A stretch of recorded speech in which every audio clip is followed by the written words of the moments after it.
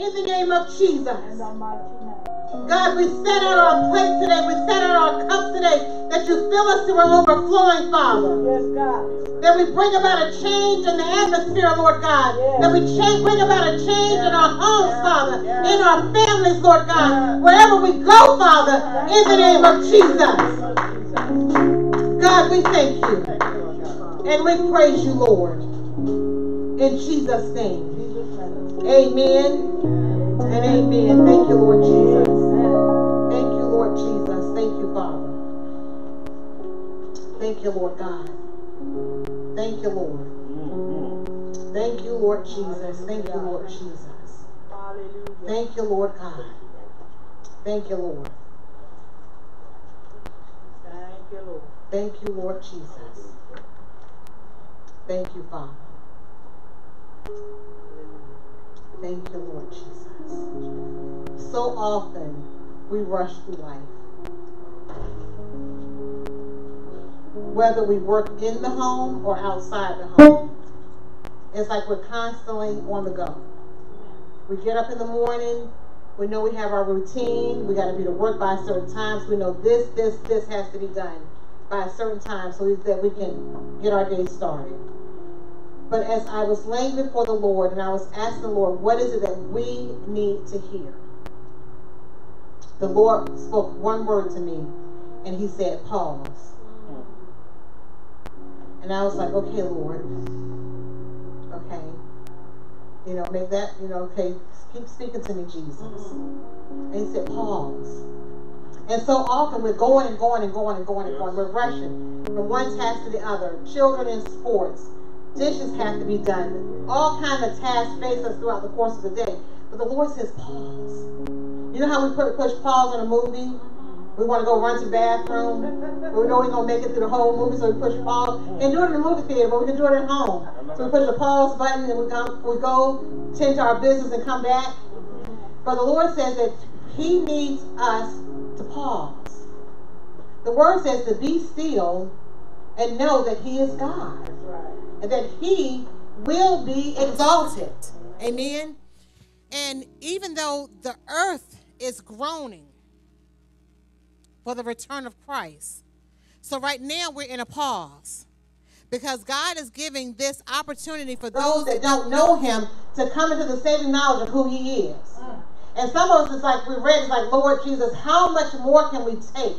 How much more can we go through? How many more trials do we have to face before your return, Lord? And the Lord spoke to me. He says, I'm coming. Saturday morning, I heard it as clear as day. I'm coming. And it's like, so the earth is groaning for the return of Christ. Amen. But in the meantime, what are we supposed to be doing? We're still supposed to be testifying of his goodness.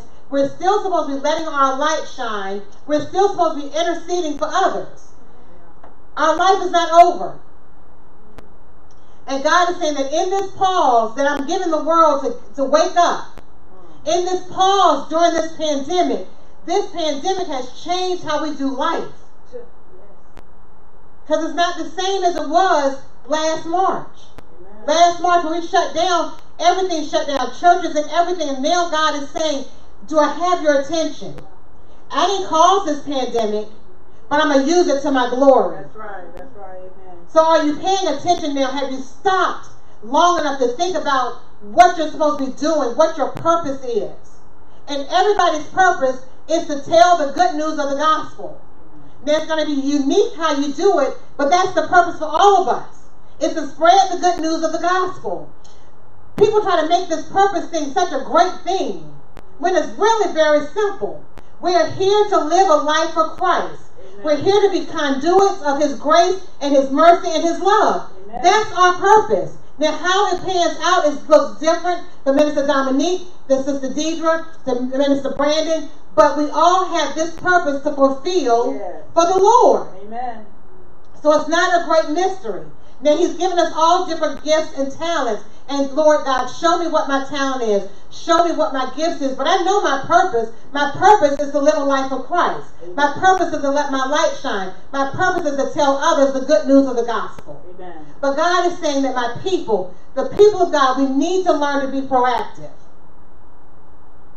So I came home from work Friday, And I was talking to my oldest daughter, Deborah, and I said, Deborah, I had a revelation today. And I said, you know what? I'm a reactor. And she just bust out laughing. She said, you just figured that out? So she said, we already knew that. It's like, well, excuse me, you have to laugh so fast. It was like, the Lord just started ministering to me that you don't have to react to everything. Come on, Pastor. You don't. The enemy sets about traps for us throughout the course of the day to cause us to react. Amen. And the Lord is saying, pause. You don't have to react to that. That's right. You don't have to respond to that. The one task that I do not like working with is emails. I can't, I mean, it's just too many. Too many. It's like, oh my goodness. One more request. I can't stand it.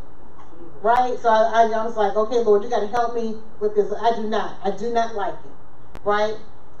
And so, and especially if I get a nasty email. You know, they get snarky in their emails. And I want to get snarky back. But the Lord says, pause. You can't react like that. Take a moment, take a deep breath. And so often, what does the enemy do? He sets out to set us off.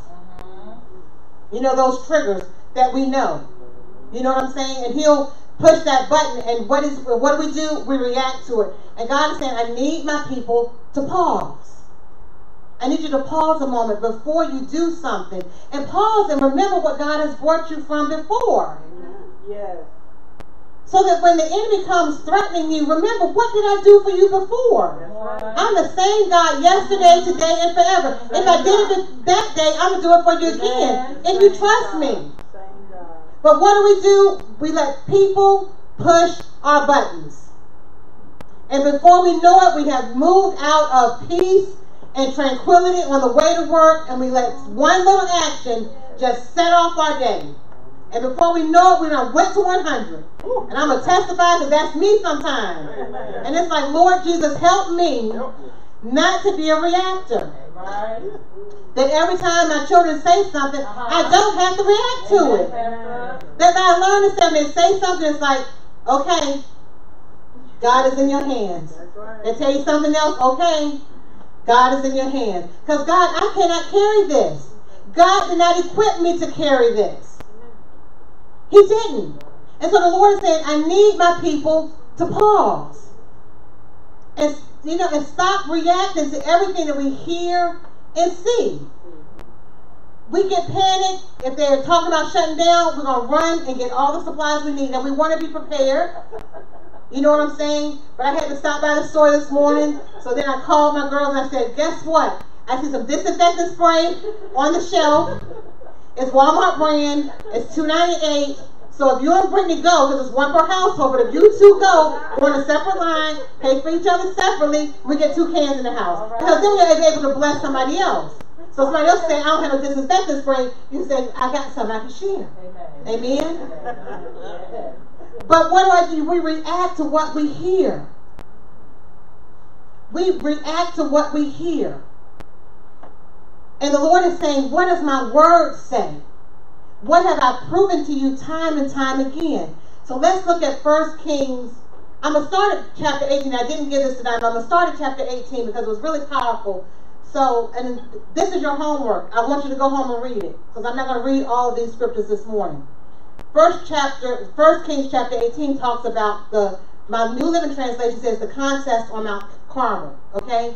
So, it was in the 3rd year of the drought. So can you imagine? I mean, just think about this, guy. Can you imagine if we here on earth did not have rain for 3 years? What would we do? Lose our natural mind.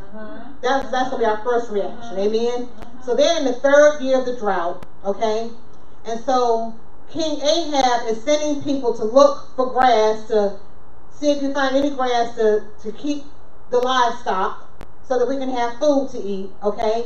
And Obadiah was in charge of the palace, but Obadiah was a devoted follower of the Lord. And at one time when Jezebel tried to kill all of the Lord's prophets, Obadiah had hidden 100 of them in 2 caves.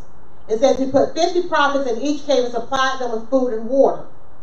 Okay, so So Ahab is like, we're trying to find grass for the livestock.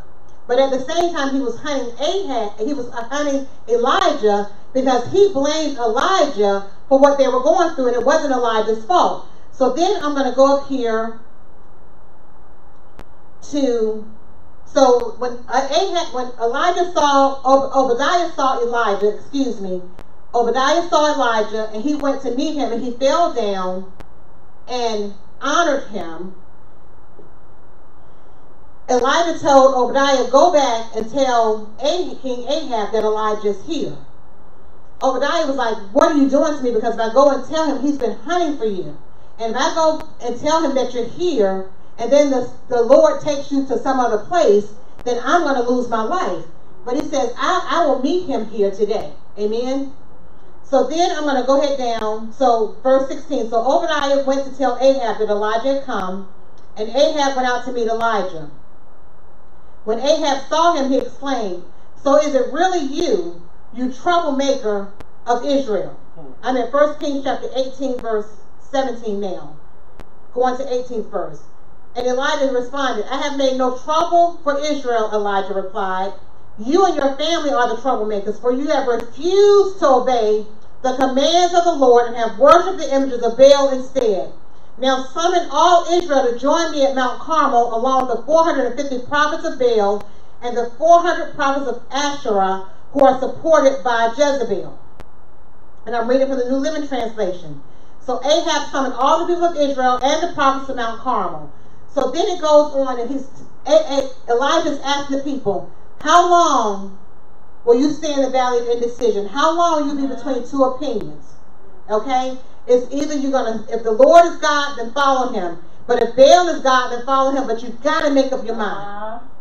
And the people didn't respond.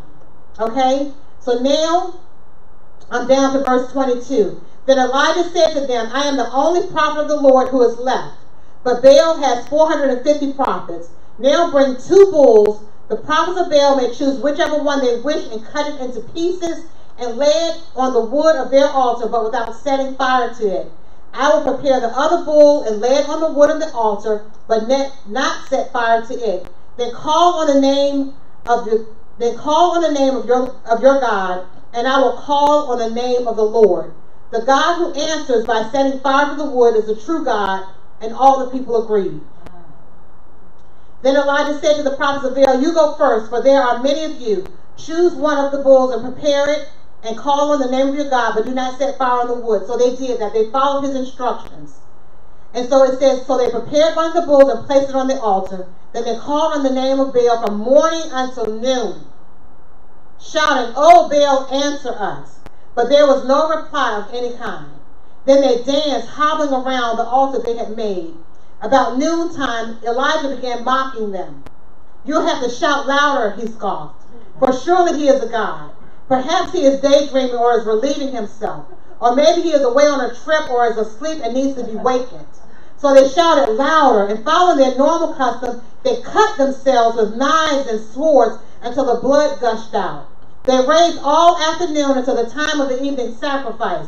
But still there was no sound, no reply, no response. Now listen to what he's saying. So then Elijah called to the people, come over here. They all crowded around him as he repaired the altar of the Lord that had been torn down. He took 12 stones, one to represent each of the tribes of Israel, and he used the stones to rebuild the altar in the name of the Lord. Then he dug a trench around the altar large enough to hold about 3 gallons of water. He piled wood on the altar, cut the bull into pieces, and laid the pieces on the wood. Then he said, fill 4 large jars with water and pour the water over the offering and the wood. After they had done this, he said, do the same thing again. And when they were finished, he said, now do it a 3rd time. So they did as he said, and the water ran around the altar and even filled the trench. At the usual time for offering the evening sacrifice, Elijah the prophet walked up to the altar and prayed, O Lord, God of Abraham, Isaac, and Jacob, prove today that you are God in Israel and that I am your servant. Prove that I have done all this at your command. O Lord, answer me. Answer me so these people will know that you, O Lord, are God and that you have brought them back to yourself. Immediately the fire of the Lord flashed down from heaven and burned up the young bull, the wood, the stones, and the dust. It even licked up all the water in the trench. And when all the people saw it, they fell down on the ground and cried, "The Lord, He is God. Yes, the Lord is God." Then Elijah commanded, "Seize all the prophets of Baal. Don't let a single one escape." So the people seized them all, and Elijah took them down to the Kishon Valley and killed them there. So did you see how the Lord did a mighty work through Elijah? Amen. He told them, take the bull, lay it on the altar, cut it up to pieces, don't put any wood on it. And then they called for Baal, and Baal didn't answer them because Baal couldn't, because Baal is dead. Our God is alive. Amen. Amen. And they cried out to the Lord. And God sent fire from heaven, licked up the water, the dust, everything, consumed it all. And this is where the power of the pause comes in at.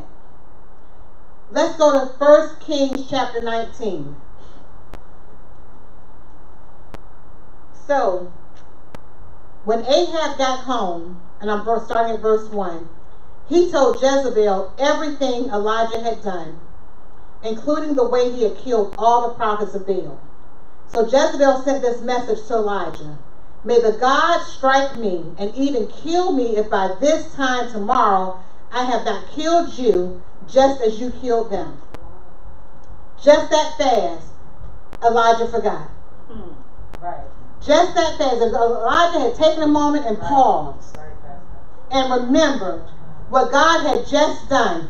But he let the threat of this woman make him run. So verse 2 says verse 3 says Elijah was afraid and fled for his life. Didn't God just show himself mighty? Yes. Didn't God just do a miraculous work? And how often do we treat God like this? God will deliver us when our backs was embedded in the wall. He'll make a way out of no way. And then another trial will come and our flesh starts reacting. And God says, wait a minute, pause. Remember who you serve. I am the God of Israel. I am your provider. I am your redeemer. I am your soon-coming king. Is this too hard for me? Is it too hard for me to save your unsaved loved ones? Is it too hard for me to raise you up off of your sick bed? But Elijah, just that fast, he forgot. And the Lord is saying, if my people would pause and just remember how I have kept them in the midst of this pandemic. Hallelujah. How I kept them while they're watching their loved ones go through chemotherapy, radiotherapy, whatever the case may be. How I was there for you. But why do we tend to forget the God that we serve? So Jezebel issued this threat. Now the Lord had just proven to him. They cried out to Baal. Baal couldn't even burn up the offering, the sacrifice. What made Elijah run? Because he got caught up in his flesh and let fear enter in. That's why we as people of God, we have to be proactive. We cannot wait until we're in the fire to start praying. That's why the Bible says to pray without ceasing. The Lord has already told us that we're counted as sheep for the slaughter daily. So we need to know that we're involved in spiritual warfare on a daily basis. Not every day is intense. But every day we need to be seeking God. Every day we need to be in our prayer closet. Every day we need to be in our word, soaking up his word and letting it saturate us so that when the trials come, we're ready. So let's keep reading. So Elijah was afraid and fled for his life. He went to Beersheba, a town in Judah, and he left his servant there. Then he went on alone into the wilderness, traveling all day. Now look at how far he's going. I mean, he seriously ran. Jezebel said, if I promise you that if I do not kill you, by this time the next day, if you're not dead. And he just responded to the threat. What did she say? She said, may the God strike me and even kill me if by this time tomorrow I have not killed you just as you killed them. And Elijah was like, I'm not waiting for it, I'm running. Forgetting the God that he serves. So it says, then he went on alone into the wilderness, traveling all day. He sat down under a solitary broom tree. And I know the King James Version says something different, a juniper tree. And prayed that he might die. I have had enough, Lord. He said, take my life, for I am no better than my ancestors who have already died. Then he lay down and slept under the broom tree. But as he was sleeping, an angel touched him and told him, get up and eat. He looked around, and there beside his head was some bread baked on hot stones and a jar of water. Only God could have done that. Right. Amen. That's right. We expect God to move, and we try to limit how he moves, and God can move however way he wants to. Amen? Amen. So he ate and drank and lay down again. Then the angel of the Lord came again and touched him and said, get up and eat some more, for the journey ahead will be too much for you. So right there is showing you that they was preparing Elijah for the journey ahead. Yeah. And the Lord is saying, I have given you the tools today for the journey ahead. He told us that in the last days, all the things that we would suffer. But he says, but to know that I'm coming back.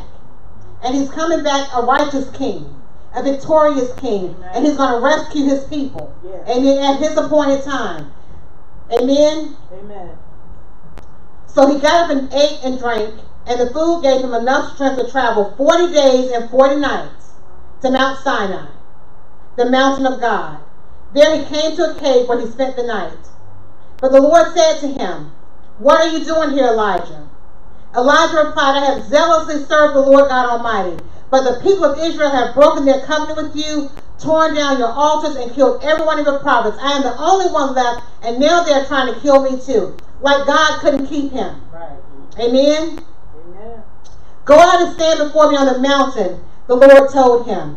And as Elijah stood there, the Lord passed by, and a mighty windstorm hit the mountain. It was such a terrible blast that the rocks were torn loose, but the Lord was not in the wind. After the wind, there was an earthquake, but the Lord was not in the earthquake.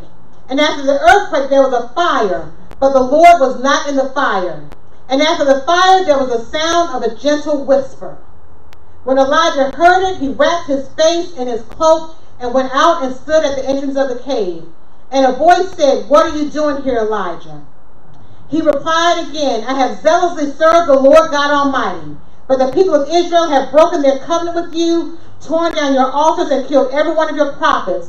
I am the only one left, and now they are trying to kill me too. Then the Lord told him, go back the same way you came, and travel to the wilderness of Damascus.